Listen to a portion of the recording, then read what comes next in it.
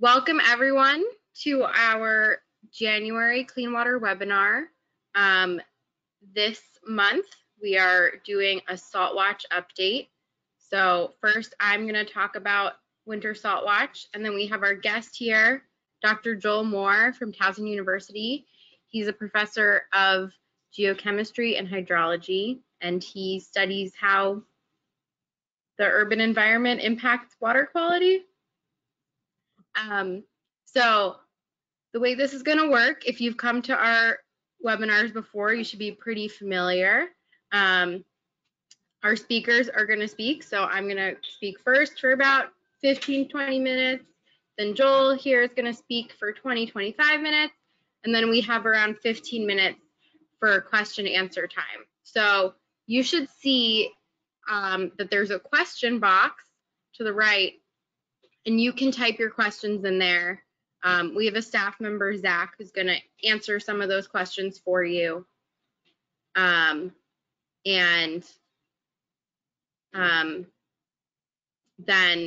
during the Q&A session, Joel and I will be able to answer your questions.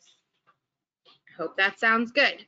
And if you have any trouble, hearing us, seeing something, you can also type that in the question box, because Zach will be monitoring it so he can tell us if something's going wrong. So I will tell you guys about how Salt Watch has been going so far this year. So if you're unfamiliar with Winter Salt Watch, we started about 3.5 years ago, 4 years ago, almost exactly, because there was a big pile of salt outside of our office, and our clean water fellow wanted to do something about it. And it was sitting right on top of a storm drain in Muddy Branch, which is in Maryland, in Gaithersburg, Maryland.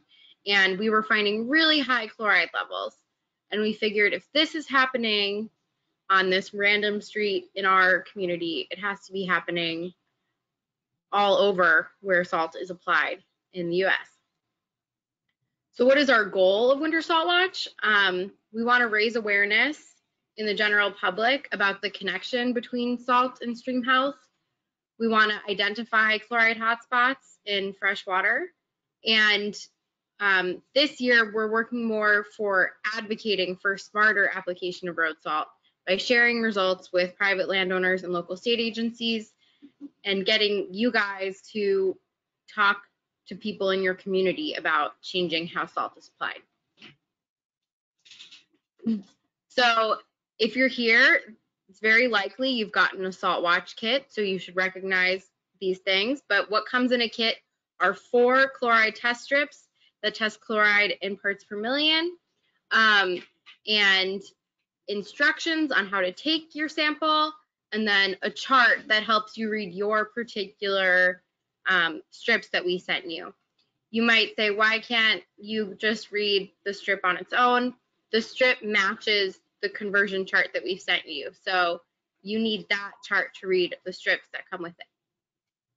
Just in case you've gotten a few kits, that's a tidbit for you.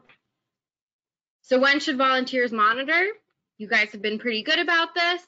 Before any winter storms, we got a ton of baseline readings this year, so thank you so much. And then now we are in the throes of winter. So after salt has been applied to roads before a storm, and then after there's any sort of warm day or rainstorm or melt following a snow, and then after another rain event. So I think a good number of you have used 2 or 3 strips. It's good to use another strip in the spring.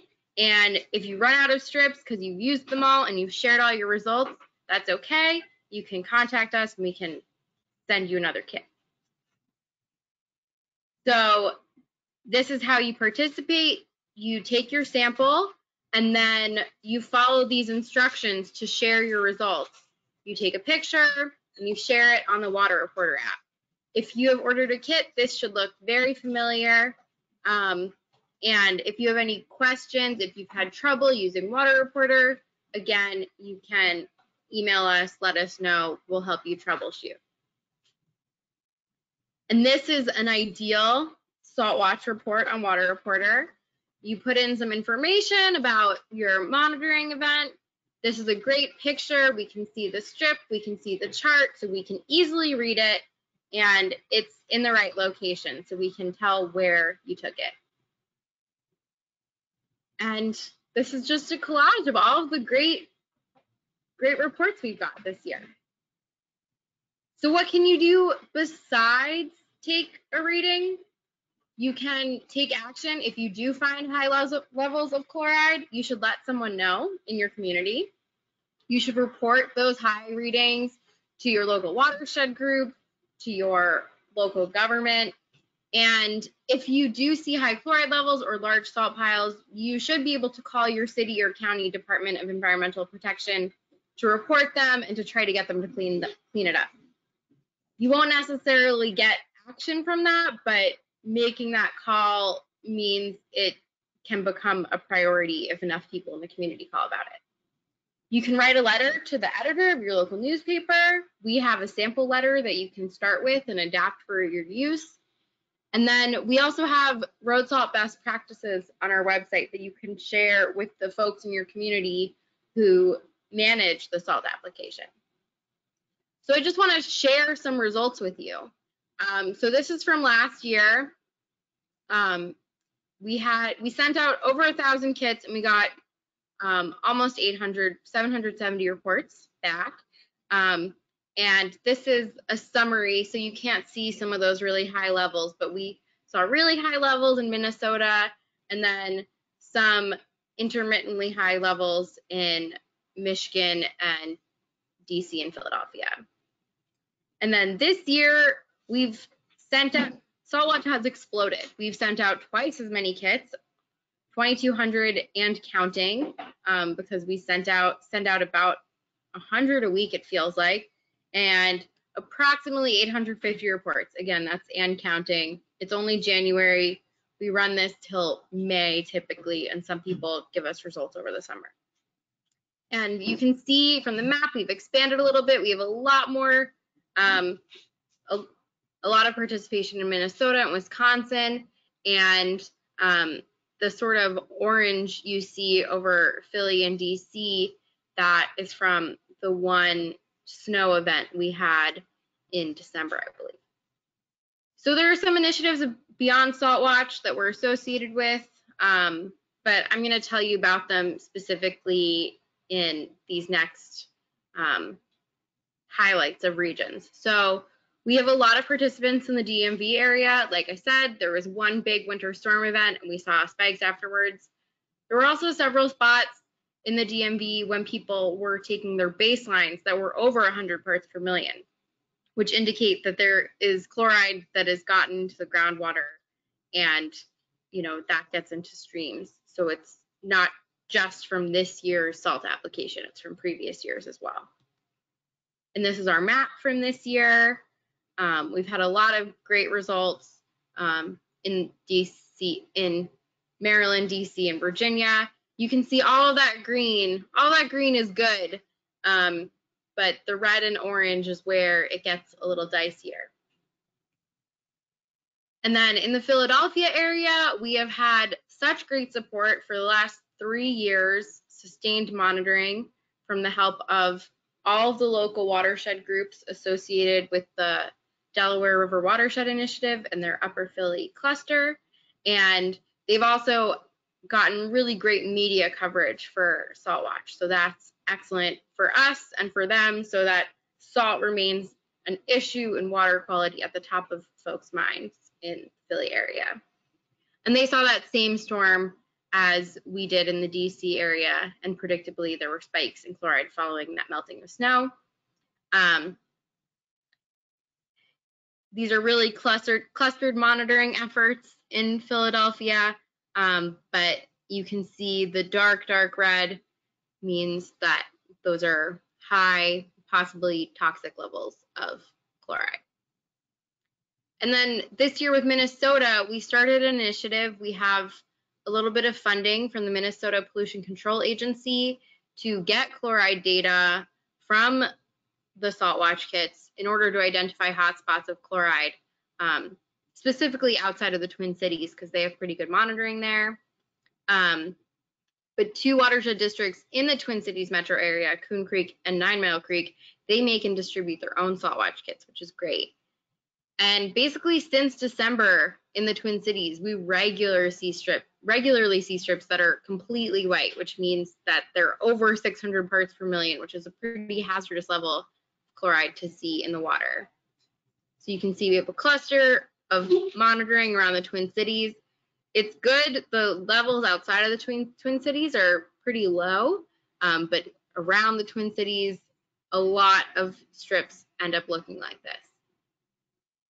And then in Wisconsin, this is basically our first year having any sort of significant results in Wisconsin. We've been working with Wisconsin SaltWise. They had Wisconsin Salt Awareness Week last week. If you missed it, I think you could still catch their presentations on their website, which is wisaltwise.com. But we worked with them to develop handouts that you can find on our website to neighbors and local property owners about smarter salt use. We've gotten a lot of requests in Wisconsin from city and county and township staff. Compared to other states, it's really people who work for their local government want to take chloride readings. And in Wisconsin, there's a lot of interest in monitoring around lakes. You can see not a ton of high levels, but a couple of red dots smattering the area. And then what can you do in your community still? Well, it's only January, so you can keep monitoring and sharing your results. You should use up your whole kit. There are 4 strips in there. Use up your whole kit and share your results with us. If you have trouble sharing your results, let us know. If you can't figure out the whole water reporter thing, you can just email us the results and tell me where you took, where and when you took it, and with a picture. You can tell neighbors and local businesses about smarter salt use. One thing we're trying to promote lately is that you shouldn't be fooled by eco or pet-friendly packaging on de-icers, because that could just be other chlorides. Sometimes if something isn't sodium chloride, it will just, they'll label magnesium or potassium chloride as eco or pet-friendly because it's not standard table salt, but it is still a chloride and still puts chloride into the water. And like we mentioned before, you should report oversalting to your city or county. And this link at the bottom is just to our What You Can Do page, and there are going to be some updates really this week. I know I've promised that before, but tomorrow they should change. So this is what our What You Can Do page looks like. We have resources on there about background information, and then we have these flyers to share with folks. And then we have a template letter for your state legislator, and tomorrow we're going to be posting state-specific letters if there's a different situation in your state. For example, in Minnesota, there's already a program for training and certifying salt applicators, but that's not true in Pennsylvania. So we advocate for different things in those places, and you can use and edit those letters to your heart's desire, like I said, with more to come this week. So that's all I have for now.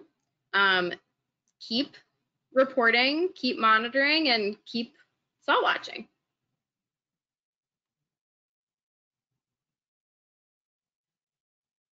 And I'm not going to take questions right now. Joel and I will take the questions after. Let me switch to give Joel the presentation. There we go.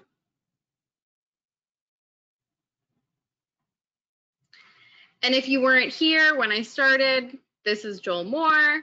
He's a professor from Towson University studying geochemistry and hydrology, and he has done a ton of work on chloride in water around the country. Are you seeing my screen? Maybe not. I just see white. Yeah, okay, sorry, 1 second.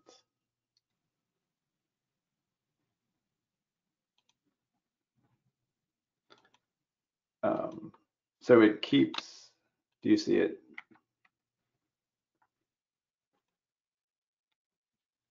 It worked before, so I'm not. I swear it worked before, everybody.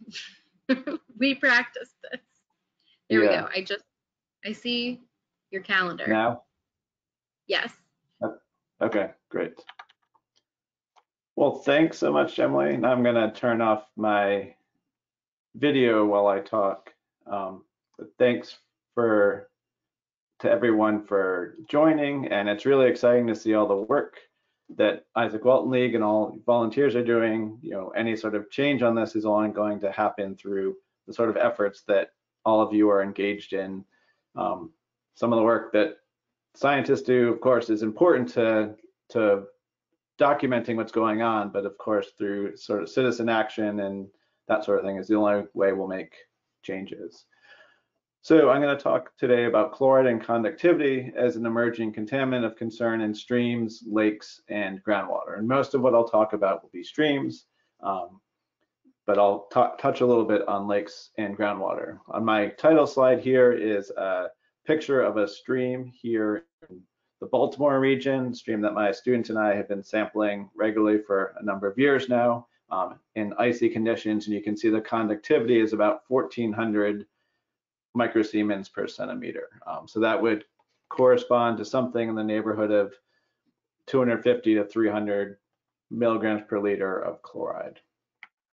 So first, I'd like to thank the people who funded some of the work I'll be talking about today, the U.S. Geological Survey through the Maryland Water Resources Research Center, National Science Foundation, a number of colleagues, particularly at the USGS, Rosemary Finelli and Andrew Sekelik, and I'll be talking briefly later about a couple ongoing projects I have with Rosemary and others.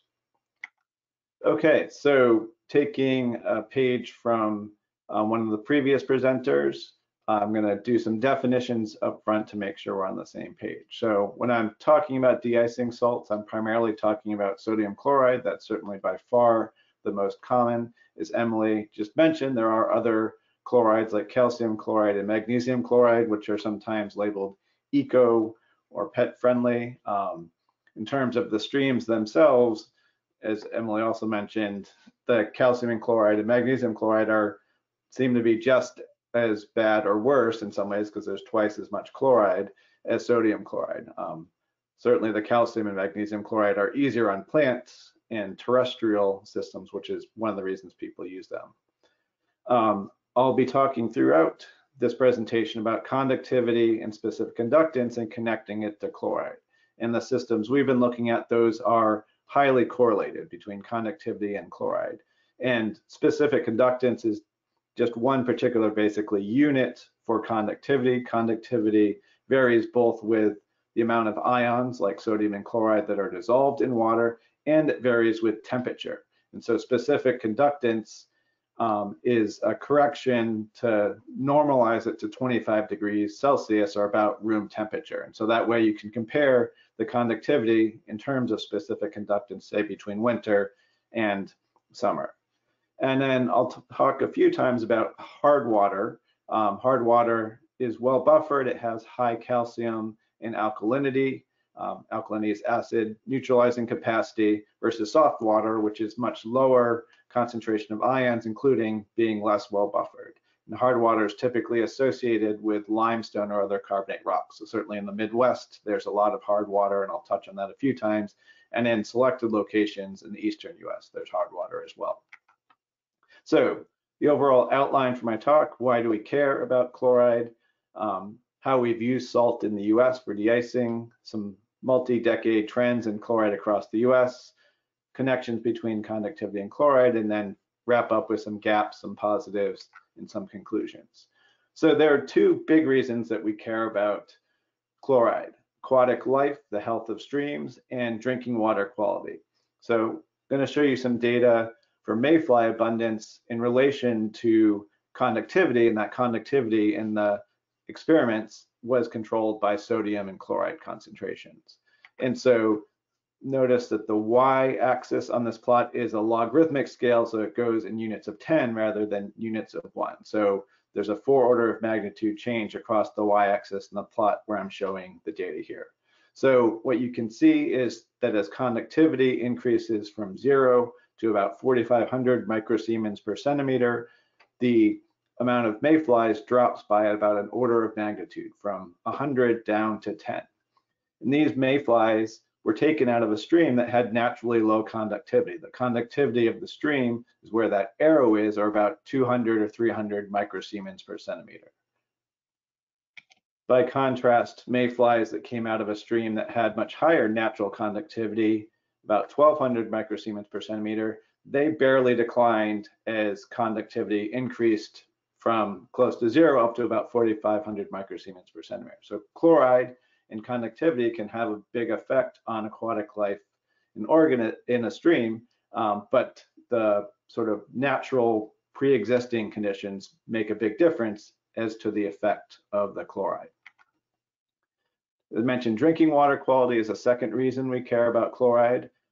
Here's a plot from a study by US Geological Survey co-authors, and it shows a metric of the corrosivity of water on the y-axis, and then the percent of urban development on a log scale on the x-axis. So 2 would be 100% urban development on the right side of the x-axis, and 0 would be 1%. So ranges from 0, close to 0, up to 100% urban development, and then the corrosivity index in the y-axis. And so you can see that overall, the more urban a stream is or watershed is, the more corrosive the water becomes, and that's connected to the chloride concentrations in the water. And you can see that the green line in 2010 to 2012, and green dots are higher than the tan dots, which are from 1992 to 1993. So in more urban and salted watersheds, the water becomes more corrosive. This is not just streams, we see this in groundwater as well. There are a number of places here in Maryland, and no doubt in other states, where high chloride in wells coming from road salt has caused a lot of damage, water heater failures, and metal piping failures due to the increased corrosivity. And the corrosivity related to chloride was a contributing factor of several in the Flint, Michigan issue several years ago. So one of my favorite quotes about the impact of chloride is from Dr. Meg Duffy, who's at University of Michigan and studies aquatic organisms in lakes. And she wrote several years ago now that she wondered if road salt would be the major freshwater pollutant of our generation, like phosphorus was for an earlier generation. So I think about this a lot, and it motivates a lot of my work. So road salt, how has our use of road salt changed? So we started using road salt in the US back in the late 30s, early 40s. Up through about 1960, we used less road salt than was coming down out of the atmosphere in precipitation. After about 1960, 62, we started using more road salt, applying more to roads than was being deposited in precipitation. Reached a plateau from the 1970s until the early 1990s, and then took a big jump in the early 1990s. What I find ironic about that is that spent a lot of time and money in the late 80s, early 90s studying alternatives to sodium chloride, and then the big transportation bill passed, and we started using even more sodium chloride. So I haven't figured out all the reasons for that, but it's interesting story. And then we continue to use more to present, and a lot of it is driven by, and certainly there are safety concerns, there are good reasons that we use de-icing salts. But there are also political and citizen pressures for our increased use of the road salt and de-icing salts. How quickly we expect roads to be clear after a storm, et cetera, are part of the driver as well. And I've talked to people in some regions where they've just started using a lot more salt in the last 10 years, not because there's more snow, but in response to political pressures. And I would like to make a note, it's not entirely de-icing salt that's driving chloride in streams. Depending on the region, there can be other substantial contributors. So this is a study that just came out in the last few weeks for the state of Minnesota, where they looked at road salt use, which is certainly the biggest contributor, where they use 400,000 tons a year in Minnesota, and they use about 200,000, a little more than 200,000 a year for each of fertilizer, and that comes out of wastewater treatment plants. And the reason it's coming out of wastewater treatment plants is that we're softening our water. We're putting sodium and chloride into the water to reduce the hardness, which can cause problems for pipes, cookware, etc. And so in some regions, particularly the Midwest, the fertilizer and wastewater contributions may be substantial in some watersheds. The wastewater treatment is somewhat easier to get a handle on because those are discrete sources. They discharge out of a pipe, whereas road salt's being spread all over the landscape. Okay, so that's how we're using salt and some of the trends. Now I'm going to talk about what we're seeing in our streams and also lakes and groundwater in the US. So as I mentioned, talking about hard water and soft water, that varies depending on the bedrock geology. So this is a study from John Olson where it looked at conductivity in streams across the United States. And here I'm showing just the eastern United States.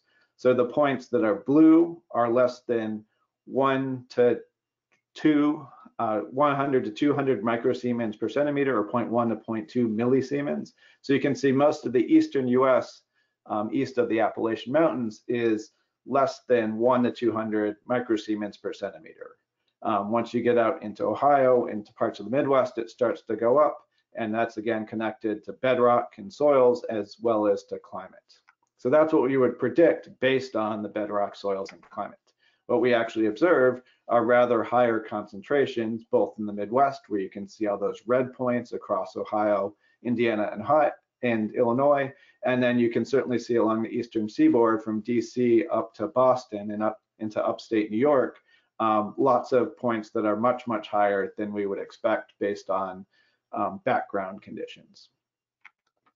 So that's sort of a snapshot in time. Now we're going to look at how concentrations of chloride have changed in a few watersheds in the Baltimore area. So the Baltimore area has been host to the Baltimore Ecosystem Study, where they've been sampling streams weekly since the late 90s. And so we're going to look at 4 watersheds that have similar bedrock geology. There are no point sources like wastewater treatment plants, and land use has been relatively stable. And so what we're going to look at is chloride concentrations along the y-axis here, and then time from the late 90s up to 2014 along the x-axis. And what you can see is the green line way down at the bottom is a completely forested and scrubland watershed, and so chloride concentrations are 2 to 4 milligrams per liter, quite low.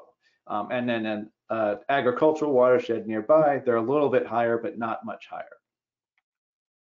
Then we look at a watershed that has 1% impervious cover, so it's 70% forest, and then some really low density suburban land, and you jump up to 20 to 40 milligrams per liter of chloride. So it was 20 milligrams per liter in around 2000, and it increased or basically doubled up to 40 milligrams per liter in 2014. So even in an area with some major roads, a few major roads, and low density urban, we're getting substantial elevation, higher than the background, and increasing concentrations with time. And when we look at watersheds that have around 20% impervious surface cover, so impervious surface is our parking lots, roads, houses, etc., you can see that those watersheds have even higher chloride, and the chloride concentrations are increasing substantially over time in those watersheds as well. And so this is a really dense data set. Again, samples were collected weekly over a couple of decades, and so we see this sort of trend with time, and I'll show you next how we see similar trends across the United States. And one thing to point out is in that suburban and forested watershed in the light green, we estimated that only about 50 to 60% of the chloride that was being applied as de-icing salt each year was being exported from the watershed in that year. And so, as Emily mentioned, you have chloride and salts that are going into groundwater, and those can take years or even decades to move to streams. And then you have some that can get into the streams within days to weeks. And so you have both quick and slow movement of chloride into streams. So that was the Baltimore area. Now we'll zoom out and look at increasing chloride concentrations across the US. And so this is a really nice study done by US Geological Survey authors, where they looked at a bunch of streams, particularly in the upper Midwest, a few on the East Coast, and a couple of sort of comparison watersheds in Texas and Oregon, where they used little to no de-icing salt. And what they found is they compared the early 90s, 1990 to 94 in the yellow-orange color, and what the concentrations were in streams in 2006 to 2010 in blue. So here I have chloride concentration on the y-axis again, and the percent of urban land cover on the x-axis. So the right are more urban watersheds, the left are less urban. And you can see both in the early 90s and the late 2000s that the more urban the watershed is, the higher the chloride concentration is. And the slope or the concentrations are higher in the late 2000s than they were in the early 90s. So these were a combination of modeled and measured data. The measured data was collected a few to several times per year. Then they took that data and figured out how many days a year are chloride concentrations higher than 230 milligrams per liter. That 230 milligrams per liter is the EPA criteria for the protection of aquatic life in streams, things like benthic macroinvertebrates and fish. You can see again, the more urban a watershed is, the more days a year it spends above that threshold. And it spends more days in the late 2000s than it did in the early 1990s. One of the most valuable parts of this study is they looked at the amount of road salt used or sold in the US, and they compared it to how many more roads were put in between the early 90s or late 80s and the late 2000s. And so that brown maroon line shows the growth of developed land cover, and you can see that increases by about 70% from 1986 to 2010, and you can see that the amount of road sales increased by even more than that. And so about 40% of the increased use in road salt is a change in practice, how we're applying salt, not just because we have more roads. Real quickly, we're seeing similar increases in chloride in lakes. This is a really nice study by Hilary Dugan at University of Wisconsin-Madison and colleagues where looked at hundreds of lakes across the United States. And the key thing is in the plots on the right, you can see that most of those lines are going up. So chloride concentrations in lakes are increasing with time, and that any lake where there's more than 1% impervious surface cover, they were seeing increasing chloride concentrations. So they looked at how many lakes there are across North America in the US and Canada and estimated that almost 8,000 lakes are at risk for elevated chloride concentrations. US Geological Survey did a study comparing the 90s to the 2000s for groundwater across the United States, and here a focus on the Midwest and the Northeast, and you can see lots of big red arrows pointing up, showing increases in chloride concentrations in groundwater from the 90s to the 2000s. As I mentioned, increased chloride in groundwater can affect those with wells because it makes the water more corrosive, particularly in soft water regions. This is from a study from Kelsey Piper and others at Virginia Tech, where they looked at wells in northern New York and found that the chloride concentration in groundwater increased. It was lowest near minor roads, was a little bit higher near major roads, and then was up above 200 parts per million or milligrams per liter down gradient of a salt barn. And the picture below shows some of the piping and the impact to drinking water infrastructure as a result of chloride-driven corrosivity. So those are some multi-decade trends. Now I'm going to talk about a recent study I did with the USGS colleagues where we used high-frequency data to look at chloride. So a lot of the studies I talked about previously, they measured a few times a year, or there was the one where we measured every week, but some of the action in chloride can happen on the hourly to daily timescale. And so what we did was we looked at conductivity data or specific conductance data from 93 sites across the eastern US. And as I mentioned, there's a really good correlation between conductivity and chloride in many watersheds. So conductivity or specific conductance is shown here on the x-axis. Chloride concentrations are shown on the y-axis.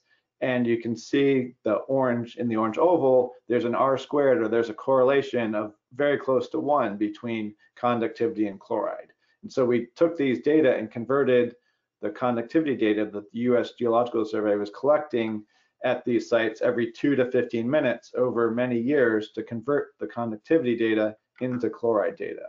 And we've, in addition to making these relationships for particular sites like the one on the left, we've done them for regions as well, for the Mid-Atlantic, New England, and the southeastern US. So to give you a sense of why high frequency data are important, particularly related to de-icing salts, here's a watershed from Northern Virginia with only 1% impervious surface cover. Chloride concentration is 10 to 20 milligrams per liter. The blue line shows the chloride data as determined from high frequency data collected every 15 minutes in this case, and the orange dots show grab samples. So someone went, scooped water out of the stream, and they measured chloride concentrations. And here you can see that if you were using those grab samples that someone scooped out of the stream, you could do a nice job of understanding what chloride concentrations were in the stream.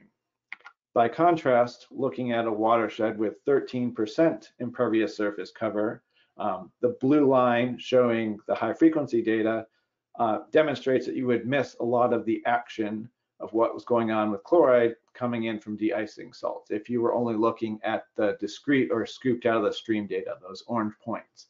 And so by using the high frequency data collected every 5 minutes in this watershed, we were able to quantify and calculate how much of the year is this particular stream in exceedance of the EPA chronic exposure limit, which is that 230 milligrams per liter I already mentioned, and of the acute exposure limit, which is 860 milligrams per liter. So the acute exposure limit is applicable over 1 hour. The chronic exposure limit is applicable over a 4-day period.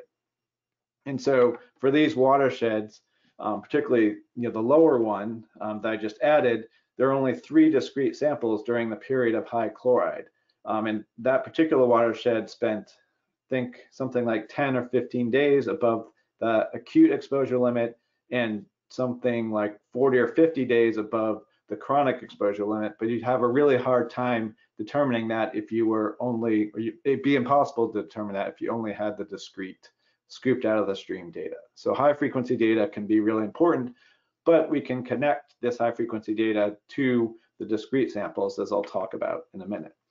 So we took that similar sort of data that I showed in the last slide and looked at it at 93 sites along the eastern seaboard, with a number of sites in Georgia and 1 in North Carolina that we're calling the Southeast in green, some sites in the mid-Atlantic. I'll focus on streams that have softer water underlain by silicate bedrock in blue, and then the red triangles up in New England. So we had nearly 30 million observations in our study. And as a reminder, we'd expect the conductivity in these streams to be 1 to 200 microsiemens per centimeter in the absence of human anthropogenic disturbance. So here's what conductivity data look like across this region. So here are the green data from the southeast. Each of these points represents about 300,000 data that are consolidated into one point. So each point represents the median or the 50th percentile, and then the bars, which you can't see on the southeastern streams, represent the 25th and 75th percentile, so some of the variation in the data. So what you can see in the southeast is that streams do get slightly more conductive as you have more impervious surface cover or more urbanization in a watershed. You move to the mid-Atlantic and you see all the concentrations of conductivity, which again correlate to chloride, are higher, and that rate of increase with urbanization is much higher, and the correlation is higher as well. Correlation moves from 0.4, which is a moderate to weak correlation, up to 0.7. And you can see more variability as well in the mid-Atlantic watersheds. And one threshold for sensitive taxa, like mayflies in streams, for the mid-Atlantic and for the southeast have a similar sort of threshold. You can see that basically all the streams in the southeast, or most of them, are below that threshold, but most of the streams in the mid-Atlantic are above that threshold once you get above about 10% impervious surface cover. And then in New England, the conductivity of streams is even higher, is more variable, and there's a even stronger correlation. So there's clearly a strong connection between the use of de-icing salts, which we get more in detail in our paper, published manuscript, and elevated conductivity. And then here's the chloride data, which of course look just like the conductivity data. As I've mentioned a few times, there's a high correlation. So this is what the chloride data look like, basically the same trends as you see in the conductivity data. And so what we find when we calculate how often those EPA criteria are exceeded is that we find in the Southeast for chloride, those criteria are not exceeded in any of the watersheds. In the Mid-Atlantic and in New England, those criteria are exceeded commonly. So in the Mid-Atlantic, they're exceeded by 45 to 70 days a year. They're not supposed to be exceeded more than once in a 3-year period. So basically all the watersheds with more than 9% impervious surface cover have frequent exceedances each year.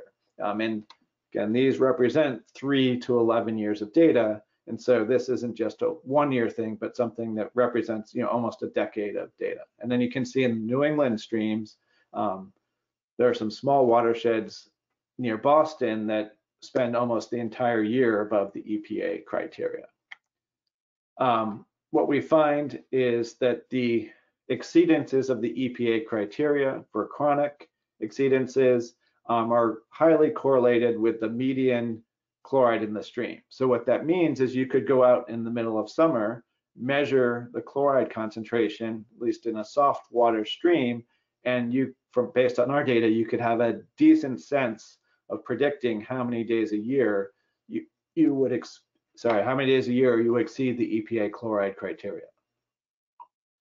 And what we found for New England, the Mid-Atlantic, is that watersheds with more than 30 to 80 milligrams per liter chloride frequently exceeded the EPA criteria, which helps explain some of the ecological findings others have had in the past about organisms in urban streams. Of course, chloride's not the only story. There are a lot of contaminants going into urban streams, but it seems to me, at least as a non-ecologist, that chloride is a big part of the story. We see a similar pattern for the acute criteria, but I'll skip that today. And then to wrap up, what are some of our knowledge gaps and what are some of the positive things that we're seeing related to chloride in streams? Certainly a gap is that we need more spatial data, particularly for small streams. And so I think that's one of the really valuable things that SaltWatch and all of you are contributing. Here's a map that's based on our study that I did with my USGS colleagues.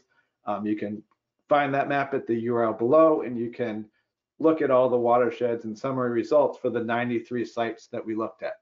One thing you'll notice is that there aren't any data from Philadelphia. USGS has a bunch of data they're collecting now, but there were no data there from 2008 to 2018 during our data period that I cited in the study. And so definitely lots of holes to fill in. Some USGS colleagues and I, Rosemary Finelli and others, are working on putting together a compilation of conductivity data for the entire Chesapeake Bay watershed. And so we hope to have every stream reach up to 1 to 2 kilometers in length put into a data set that will be released publicly within the next 6 to 12 months. Some of the data that's now being collected around Philadelphia is part of a big USGS initiative to understand what's happening in the Delaware River basin, and I'm working with my USGS colleagues to understand certainly chloride dynamics there. And then I'm part of an urban critical zone cluster that was recently started in the fall with Laura Turan at Temple in Philadelphia, Claire Welty at UMBC, University of Maryland, Baltimore County, people from Penn State, from Pitt, and USGS people, and we're going to look at sites from Philadelphia down to Raleigh, and certainly chloride and conductivity will be a big focus. So if you're interested in any of those, please feel free to contact me. And certainly in the study I just talked about, we don't have much data on carbonate or hard water streams like you would commonly find in the Midwest and parts of the East Coast. And so that's a gap that needs to be filled in. Some positives is because people are becoming more and more aware of this being an issue. As Emily talked about in Minnesota, they're certainly aware. I've been involved in efforts in Northern Virginia to start reducing application of road salt, and they certainly have been looking to Minnesota for an example. There are places like New Hampshire where they've taken some interesting regulatory steps to help train people on how to apply salt properly. And if you're in the Mid-Atlantic and presumably other parts of the US, you've seen more and more of the brining where they spray the road rather than applying salt later. And that's a real positive brining reduces the use of sodium chloride by something like 40 to 50% in many cases. And there was a nice paper focused on St. Louis last year, or 2 years ago now, where they documented that well. Another potential solution, I grew up in Western Massachusetts, and back even in the 80s, they had low salt areas around the streams that drained to drinking water reservoirs to reduce and limit the amount of chloride going into drinking water. So there's a lot of movement happening on this area and reducing the impacts of chloride. And I think the efforts of all of you will help speed that up even more. So some quick conclusions: elevated and increasing chloride concentrations have negative implications for aquatic life and drinking water quality. De-icing salt use has increased substantially over the last 60 years. Chloride and conductivity concentrations are increasing in streams like in groundwater across the northern US. And high frequency data show that urban areas or roads and de-icing salts are both necessary to get really high chloride concentrations, at least in the eastern US. Positive is we're seeing some changes in the right direction due to growing awareness. So thanks, and I'll take any of your questions. And I think Emily's going to be on for questions as well. Yes, I am. Should I stop sharing? Yeah, I'm just going to share my screen so folks can see the information. Okay, we have a ton of questions. Zach, would you mind asking us the questions? Yeah, we've got, I don't know. First off, thanks everyone, but also this is recorded, and at least if you want my presentation, I can send a copy. And I don't know, Joel, are you willing to share your presentation too? Okay, yeah. So I have a copy of Joel's presentation. So if you just email this email address you see here, saltwatch@iwla.org, I can send out copies of these presentations if you're interested. Go ahead, Zach. Perfect. Yeah, we've had a couple people asking about the presentations and the recording, so that's perfect. Yeah, we had several questions. I don't know if we'll have time to get to all of them, but Emily, somebody asked, they said they have strips that they purchased from Hawk, the company that makes the chloride test strips that we use.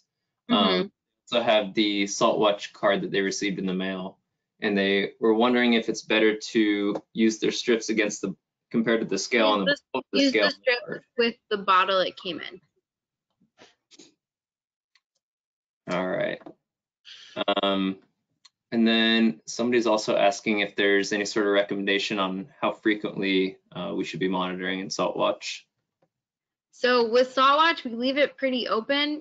4 strips is kind of to get your feet wet, no pun intended, in monitoring. So, you can go out, before and after you expect a chloride spike. But if you want to do more regular monitoring, say once a week, or before and after every rain event, we can send more kits if you're going to use them. We also had I was just going to say one thing. We focus on the winter time, but Joel was talking about the chloride levels that you can find in the summer. So if you want to do year round, you're welcome to do that. We just kind of go dormant as far as sending out kits, but we still accept the data. All right. And I don't know if you've really had a chance to go in and analyze the data yet from this year, but somebody asked if you're seeing big spikes at sites that have low baseline chloride. I guess maybe be able to. I haven't had a chance to look at that yet, but definitely in some, there are some cases I can think of, at least in the DC area, where that's true, where the baseline was, less than 30, which is our lowest level, and that they've spiked over 200 from the last snowstorm. So that happens, definitely.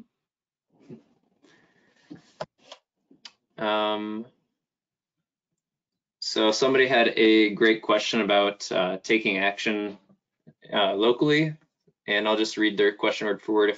If someone's trying to reduce salt distribution in a major city with a large streets department, in my case Philly, Whom is best to approach? The streets department, city council person, the commissioner himself or herself are their most effective target individuals?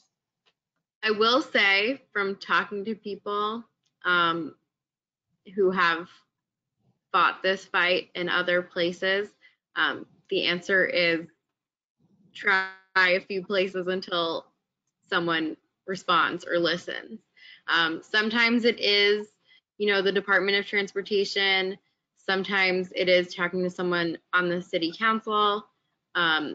It entirely depends on who's willing to talk to you, and it could take some repeat tries.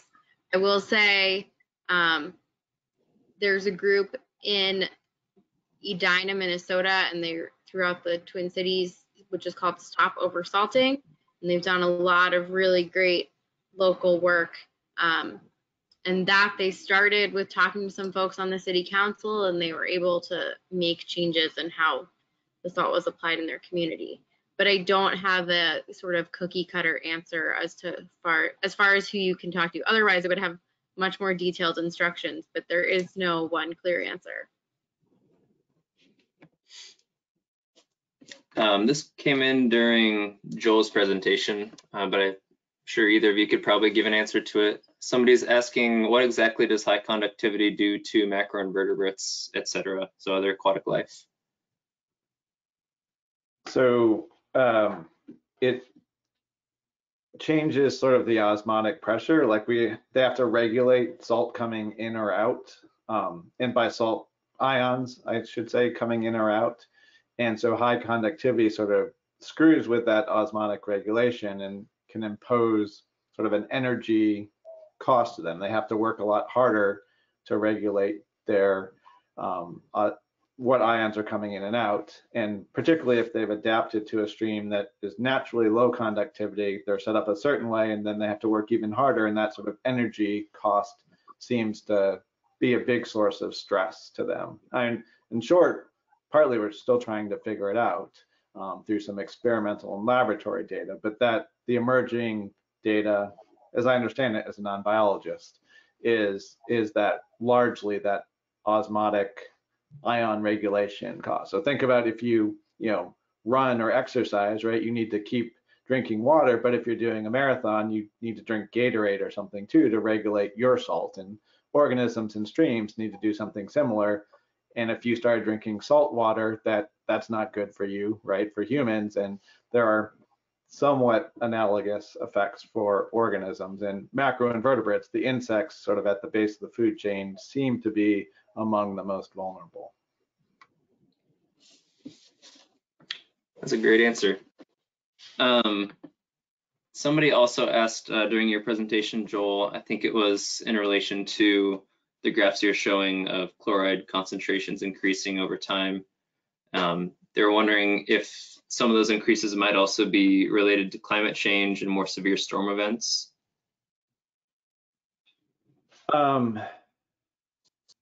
That depends somewhat regionally, but yeah, it's possible some of them are related to climate change and storm events, but actually, a big winter storm event can actually mean less salt in streams. So a couple of years ago here in Maryland, we got about our average amount of snow, which is something like 20 inches, but we got basically all of it in one snow event. So they only salted a couple of times. Whereas if you got a bunch of small snowstorms across the winter, then they'd salt a bunch of times. And so it depends a lot on when the snow falls, how much of it falls. Yeah, so there's a lot of factors that go into it. Certainly climate change and more severe storms will be a factor over the longer term, but I think in terms of the salt story, it's not a big factor yet. Would be my off the cuff answer on that. Somebody asked, are there many anthropogenic impacts on conductivity during the summer? So the summer is primarily groundwater inputs in the streams. And so what you're seeing is the salt, the chloride that was applied years or even decades ago. And so you see sort of a smeared out, sort of not a sharp peak like you in the winter, but sort of the average of what's happened over a lot of years is groundwater slowly infiltrates through the subsurface and then discharges into the streams. And so certainly you do see some impact, and you see chloride concentrations seem to be going up on the whole summer after summer, but you don't get the big acute pulses of salt like you do in the winter, at least in the mid-Atlantic. There is some evidence from some streams in New England that they actually get saltier in the winter, partly, and I don't know the reason why. I haven't seen any good reason for that, but it's sort of the groundwater versus surface inputs into streams. And so the salt they apply in the winter, most of it seems to go into the subsurface and then pops up into the streams in the winter time. So that can vary from place to place as to whether the bigger impact is in the summer or in the winter. But those summer impacts tend to be sort of big, broad peaks, not a bunch of salt that just got sluiced straight into the stream after a melting event or rainstorm that followed salting. I just want to say one question I did see a few times for you, Joel, was just about what hard water means and what that has to do with chloride. Yeah, so hard water is water that calcium and alkalinity has dissolved into. So think about marble, think about the rock that makes up the Washington Memorial, or limestone Washington Monument. So that is a relatively soluble rock, and it dissolves quickly and puts a lot of calcium and alkalinity or acid buffering capacity into streams. So that's all over the Midwest. It's in places of the Northeast, like some of the valleys up in Pennsylvania or Shenandoah Valley. And so when you have a lot of that limestone and you have a lot of calcium and alkalinity, that means you have naturally high conductivity. And so the streams, so the organisms in those streams will be somewhat adapted to high conductivity. So if you add salt to those streams, it doesn't seem to impact the organisms quite as much because they're already adapted to high conductivity.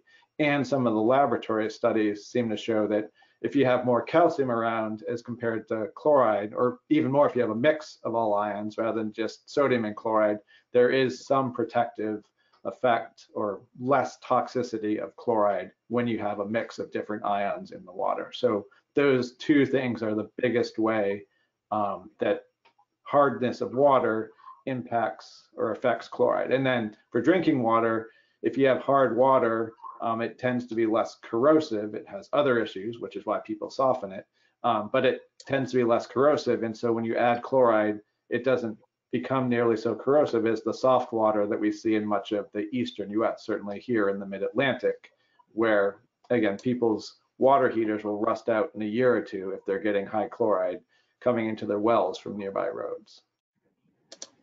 Thank you. We have a few more minutes for questions. Don't want to go too much over our time. Yeah, and I also posted this in the chat, folks, but if we don't get a chance to address your question and you would like a specific follow-up, you can email us at the email address Emily's got pulled up on the screen there. So this is, we can probably address this to either of you. We had a couple people asking if there's any alternatives to using water softeners, salts in their home, and also if there's any alternatives for ice melt materials. So I don't really know much about the water softeners. That's something I've really just been learning about this year. Is another one of the main sources, depending on where you are, of chloride in water. But as far as alternative de-icers on the road, basically there's a downside to everything. There's no sort of magic bullet, and the road salt we use has kind of been found to be the most effective thing. That's why so much of what we advocate for and what the states we work with that are kind of the furthest along, what they do, it's about using that salt effectively and precisely. Things like sand that can cause sediment issues. I know there are additives, like there are places that use beet juice, but that's a bad idea in the Chesapeake Bay because that can lead to high nutrient levels in the Chesapeake. That's another water quality issue. So it's not the best. I mean, the best thing is to not drive, for no one to drive anywhere when there's a snow event. But short of that, and short of some basically societal changes, what we can expect from the people who manage the roads is just better application of salt and smarter and more precise application. I don't know, Joel, if you have anything to offer about the water softener question. I don't really. There are probably ways you can approach it to use it more efficiently, similar to road salt. Use it as efficiently as possible, so you only use what you need. But that I will say I saw some presentations this summer from folks in Minnesota where they talked about water softener, and that it would be more efficient if the water was softened at the municipal level before it was sent to homes, as opposed to doing it in individual homes. That is really a systems change, but it's something that I saw being discussed. And to echo Emily on de-icing salt, I mean, like Maryland State Highway Authority was mandated several years ago that they needed to think about how they were using salt and use it more efficiently. And they've reduced their salt use by something like 30% while still offering the same level of service. So you can take a big first bite out of it just by thinking about and using best practices to apply just what you need. Yeah, and I will say state governments are kind of the furthest ahead, I think, because it's less people to coordinate. But a place where a lot of change can be made is in parking lot application, because folks who do parking lots, they don't necessarily know anything about what they're putting down, or that it has any sort of harmful impact to water or infrastructure. They're just kind of putting down as much as they can, which is why we have handouts for, I don't think we have it for salt applicators, but we have it for the business owners who would be requesting that salt application. So we have some resources towards that, and that's something where we feel like we can make the most change at the most local level. And that's one of the big holes in the data. One of the biggest unknowns is how much is put down, because it's tens of thousands of businesses and applicators. And the estimate I saw for Toronto, so a dense urban area, something like 45% of the salt was put down by businesses or people putting it down on their behalf. So that sort of resource is fantastic and a great place to start. Why don't we do one more question, Zach, and then we can wrap it up. Okay. Well, this person was referring to your graphs showing the high frequency data, Joel, and they're asking if that high frequency data collection needs open water. I think they're coming from Wisconsin, and they said most of the streams and lakes there are frozen. I think depending on the size of the stream, you can collect data even in the winter. So I mean, the streams up in Massachusetts, they collected data all winter. Partly the saltier the water is, the less likely it is to freeze, and it's moving water. But I mean, the Corsi et al., one of the USGS studies I cited, they have a bunch of data from Wisconsin, although they weren't doing high frequency, but they collected some similar high frequency data. So it's often doable. It does require some more care in making sure your sensor doesn't freeze because it can damage, but it's definitely doable. It's a really good question. Now, and being now in a warmer part of the country in Maryland, that's not something my students and I have had to think about, because the streams here don't typically freeze. All right, do you want to answer that one? I think that's a good place to end. I know there were a bunch of other questions. Again, like Zach said, if we didn't address your question here, you can email us at the email you see on the screen, saltwatch@iwa.org. If there are any questions for Joel, I can pass them along to him. I think he's willing to answer some questions. And thank you all for coming. Again, if you want another kit, you can order it, saltwatch.org. And if you want these presentations, also email us. Thank you, everybody. Have a great day. Thanks so much.